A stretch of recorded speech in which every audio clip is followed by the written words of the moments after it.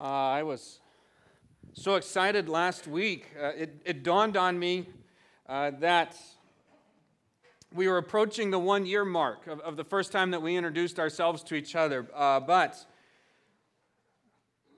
I was wrong. It wasn't last week. It was today. Time flies when you're having fun. I cannot believe that regardless of whether it was 51 weeks or 52 weeks, time has truly flown by, that we have now officially known each other for exactly 1 year. And some of you I've known a little bit before that. You may or may not know this, but I came back in middle of January and met the board. And we interviewed and had a really good time. And then actually it started even before that with a Skype interview with the board. And I was sitting there at our house in Arkansas. They were sitting downstairs in the youth room. And so for some of you, I've actually known you now for almost 16 months. And that's exciting and really amazing that time has flown by this much. In fact, we're in the midst of a membership class this morning, and I was telling Caleb how much I love this church. And from day one, we have felt like this was just home for us. I don't know if you still feel that way about me, but know that I feel that way about you, and we are excited to continue to journey with you, trusting in the faithfulness of God, that He will guide us and carry us and see us to, I think, honestly, our best days as a community of faith. Do you believe that God is still working? Do you believe that God's not done with us yet? Oh, good. I'm so glad that most of you said that.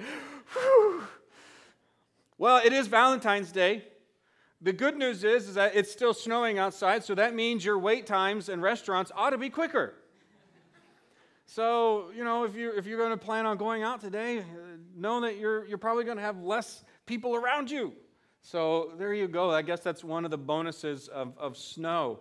Like I said earlier, I honestly didn't know how to react today when it was coming to snow and coming from Arkansas. If it threatened to snow, we canceled. And so we've canceled a couple Wednesday nights. We had to cancel this last Wednesday night because of snow. And then the previous time we did that, I canceled maybe a little bit too early. You see, there in the town that I was from in Heber Springs, or where we were at in Heber Springs, we didn't have any salt trucks. So it was like this glorious sight when, as soon as the snow started to fall, I'm seeing salt trucks just out and about, and that's a foreign thing to me. Where it was not uncommon for us that when it would snow or ice, and a combination of the two, there were a few occasions where we were trapped inside our house for 5 days. Imagine being trapped in my house for 5 days with 3 little boys. My wife's not here this morning. One of our boys is sick.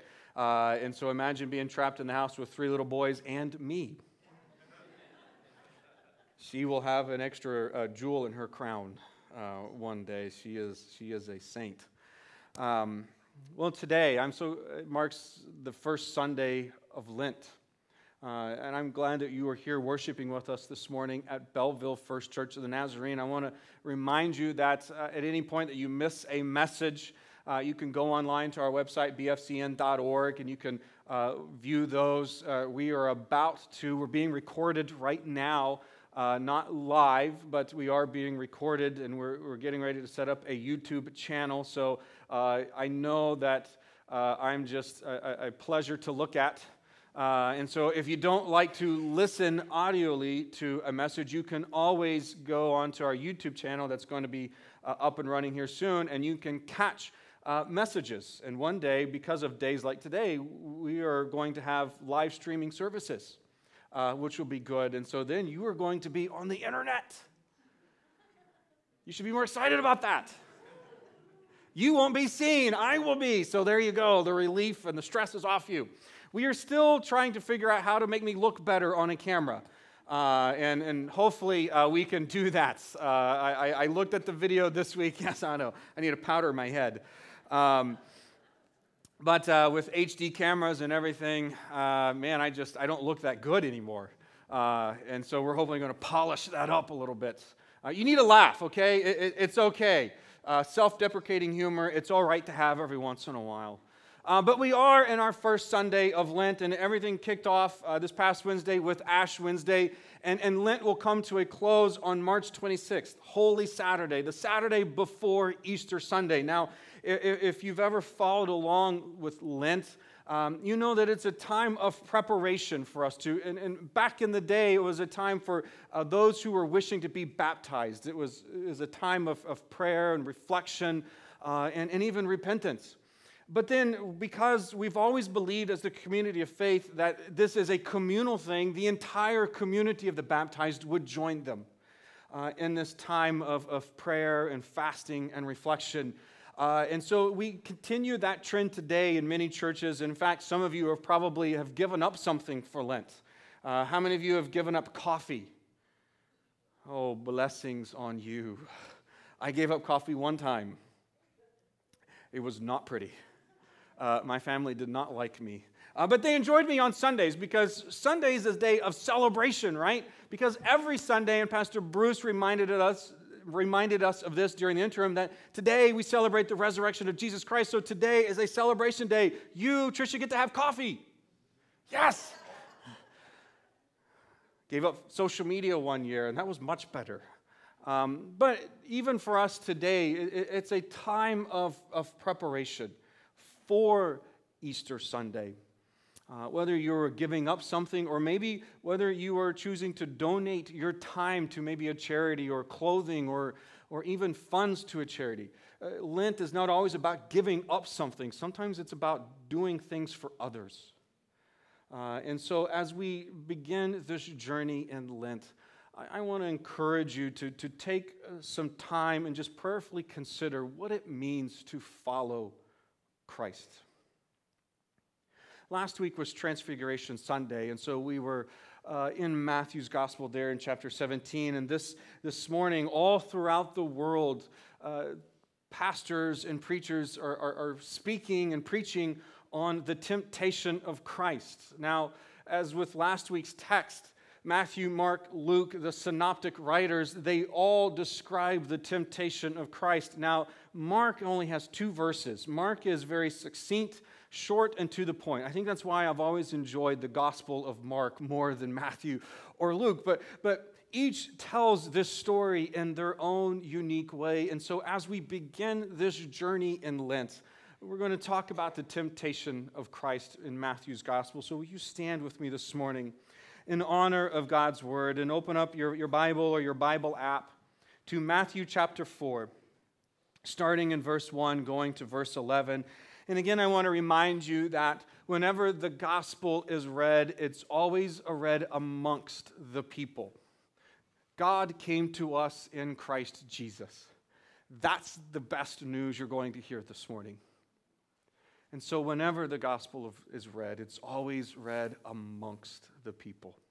Hear the word of the Lord according to St. Matthew, chapter 4, starting in verse 1, going to verse 11. Then Jesus was led up by the Spirit into the wilderness to be tempted by the devil. He fasted for 40 days and 40 nights, and afterwards he was famished. The tempter came and said to him, "If you are the Son of God, command these stones to become loaves of bread." But he answered, "It is written, one does not live by bread alone, but by every word that comes from the mouth of God." Then the devil took him to the holy city and placed him on the pinnacle of the temple, saying to him, "If you are the Son of God, throw yourself down, for it is written, He will command His angels concerning you, and on their hands they will bear you up, so that you will not dash your foot against a stone." Jesus said to him, "Again it is written, do not put the Lord your God to the test." Again the devil took him to a very high mountain and showed him all the kingdoms of the world and their splendor. And he said to him, "All of these I will give you if you will fall down and worship me." Jesus said to him, "Away with you, Satan, For it is written, worship the Lord your God and serve only him.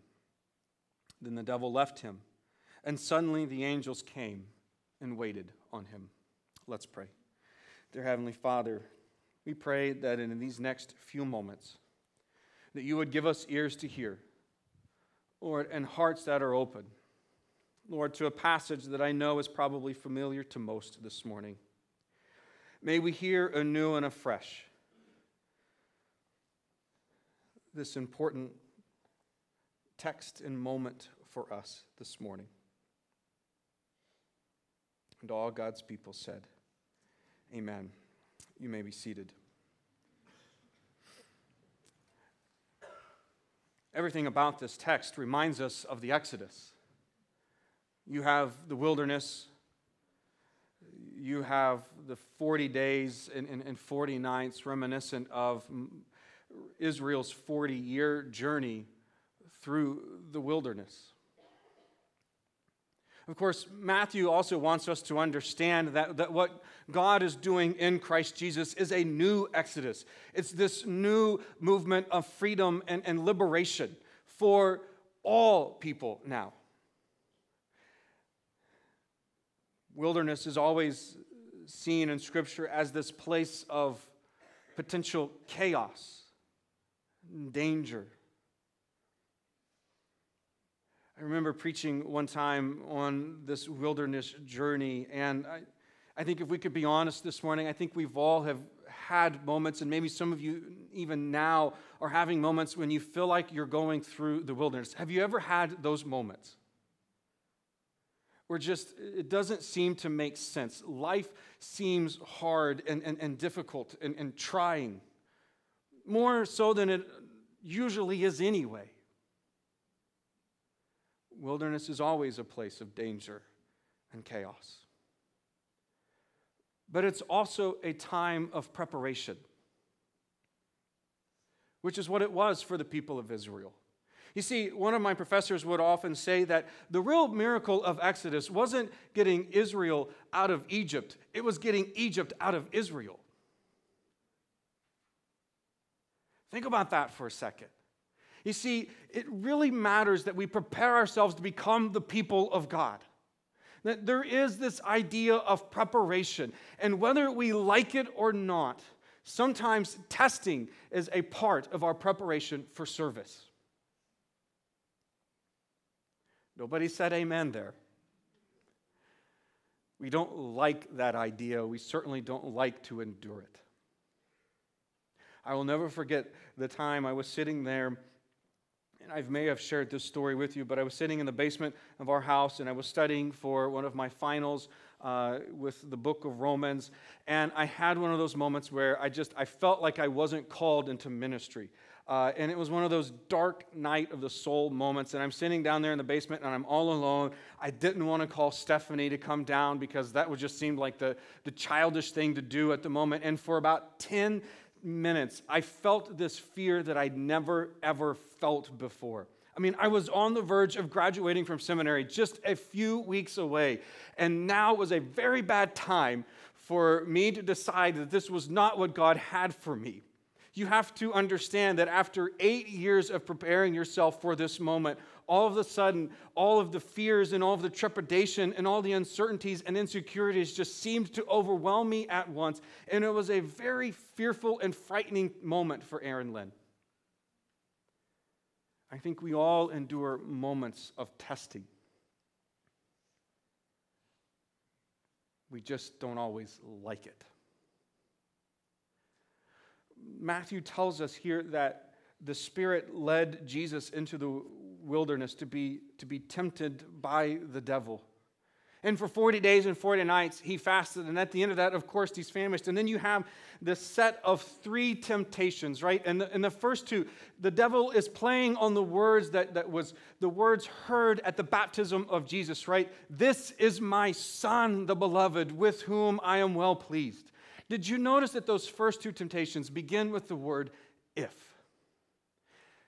If you are the Son of God, why don't you turn these, stones into bread? If you are the Son of God, why don't you just throw yourself down? Because, the devil knew Scripture. He misquoted it, and he interpreted it for his own gain, but he understood Psalm 91 a little better than most. And God's not going to let you fall. God's not going to hurt you. You are so central to his movement if you are the Son of God. I imagine he's whispering, prove it. I mean, I can certainly understand that after fasting for 40 days and 40 nights, you would be famished. That the very first thing you would probably want in that moment is food. Now, I've never fasted for that long, but I can tell you that the times that I have, and I can assure you it has been well short of 40 days, I have always been hungry. It seems to make sense. Would you turn these stones into bread? If you are the Son of God, just go ahead and jump down. God's going to rescue you. He's going to send the angels to rescue you. It has to do with provisions in the first temptation and heavenly protection in the second one. But then the devil gets really bold in a third one. Why don't you just worship me and I will give you power as if this world has never seen before? I'll show you all the kingdoms of this world and all of their splendor, and it could be yours if you would just bow down and worship me. All 3 times,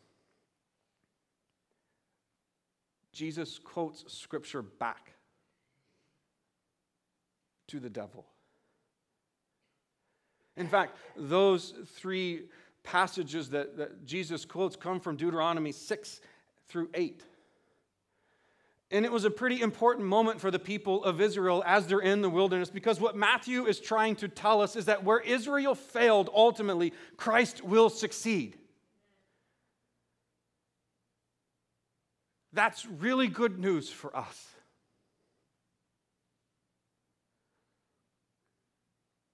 And eventually, the devil leaves him alone, and the angels come and surround Christ. Now, I know, what does this text mean for us, right? I mean, that's the question that we always have to ask ourselves week in and week out, whether it's here on a Sunday morning or whether it's we're doing our devotionals together, or alone or together as a group of people. We always ask the question, what does this mean for us? Well, the reality is that we will face temptations. Now, I know we don't want to say amen there because nobody wants to face temptations. But the reality is that we will face temptations. We will go through periods of testing. The enemy always tempts. God often tests. And there's a difference between the two.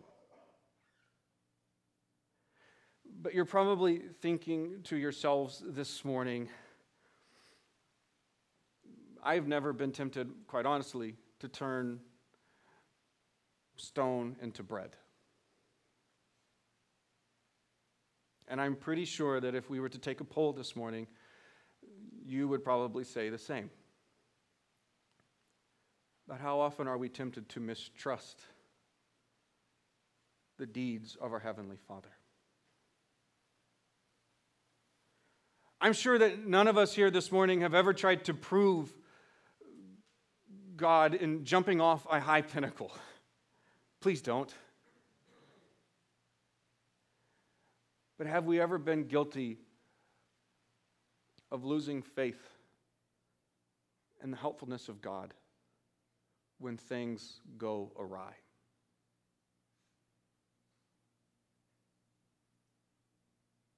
That's hard. I know some of you have had a really tough year. We've all endured tough years. We've all endured tough moments. And it is so easy to just completely discredit the faithfulness of God when you feel so alone.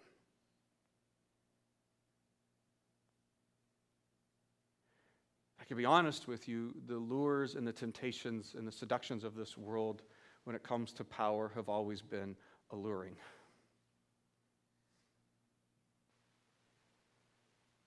It's always been a temptation for us. The problem here in this text has to do with the things that the devil was tempting Christ.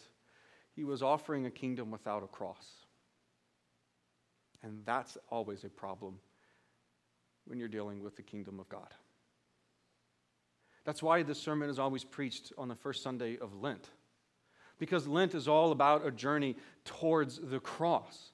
In fact, that's what I love about the Gospel of Mark, because what Mark is always saying to us in this idea of this cost of discipleship is that the cross always casts a shadow over the entire Gospel of Mark. You can't have the kingdom without the cross. You can't endure times of testing without the cross. You can't have new life without the cross. It costs us something. I was listening to ESPN, the radio, the other day, and on the channel comes this commercial about this guy who's apparently coming to our area to flip houses, and he's got this organization that, apparently is, all reward and no risk. It's about getting rich fast. Well, I am not a wealthy man by any means, but I understand that to have any kind of savings, it requires work. I'm convinced that we want to become saints, but we want to become saints without the cross, without the work. And as your pastor, you can't have it that way. That's not the way this works. It is a costly gospel. In fact, I'm convinced that Jesus probably would have been the worst person to teach a membership class to, right? This whole idea of picking up your cross and following me every day, I don't know how appealing that is to us today. If you want to lose your life, you save it, right? And if you want to save your life, you will ultimately lose it. Read the Sermon on the Mount. It's costly stuff. Again, I know we're probably never going to be tempted to turn bread into stone, or to throw ourselves out a pinnacle to prove the faithfulness of God. But I know that the lures and the seduction of this world are a very temptation to many of us. But how much do we trust God when things go wrong?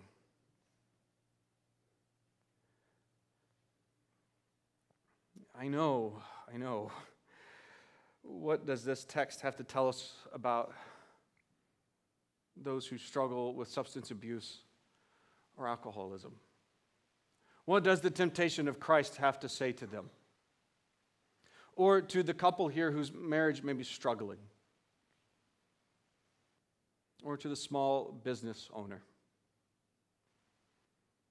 who are struggling to make ends meet? Or to the adolescent who, above all else, craves attention and acceptance and is willing to go to great lengths to get it? What does the temptation of Christ have to do with any of those things? Well, the reality is that the common denominator between all the temptations finds its source in this. All have to do with treating God as less than God. That's the source of temptations. Treating God as less than God. I may never be tempted. In fact, I know beyond a shadow of doubt, I'll never be tempted to turn stone into bread. But I am often tempted to put my trust in maybe my bank account more than I am the provisions of a good and just God. Or when things seem to just be crumbling from within. It's so easy to run to many places than it often is to run into the arms of a Heavenly Father who knows me better than I know myself. What does the temptation have to say to us? Christ knows. Christ endured. If we will follow the examples of our Savior, who knew within his heart the very word of God. My advice to us is this: know the word of God. Imprint it on your heart. It won't take away the trials. It won't take away the temptations. But it will give you a foundation upon which to stand and draw near to the Father as we have witnessed the Son draw near to his Father. And trust in the Holy Spirit, who at times does lead us into times of testing, but always in preparation for something greater. Will you stand with me this morning? It's the first Sunday of Lent, and honestly, I didn't know quite what to expect when I woke up and I saw this white stuff coming down. I'm so glad that you are here this morning. I hope that by now you are equally as glad that you are here. God is good. God is faithful. You will face times of testing. I promise you that. You will face times of temptation, never by the Father, always by the enemy. But you will face those, and sometimes it will be the subtle whisper that will put a seed of doubt in you. But I can assure you, God is faithful. He will walk with you through your trials. He will bring you to the other side because he's a good and beautiful God. We are making our way as the body of Christ to the cross. It will culminate on Good Friday, when we will gather together on that night to remember the passion and the death of our Savior on a cross, in order that we may have life with our Heavenly Father. And it's ultimately going to prepare us for the joy that we're going to have on Easter Sunday when we realize with the rest of the world that the tomb is empty, that death could not contain our Savior, that the great and last enemy has now been defeated, and that we can have joy in our hearts today. But you will still face trials. You will still endure temptations on this side. But know that he is a God who is faithful and just and will carry you through whatever it is.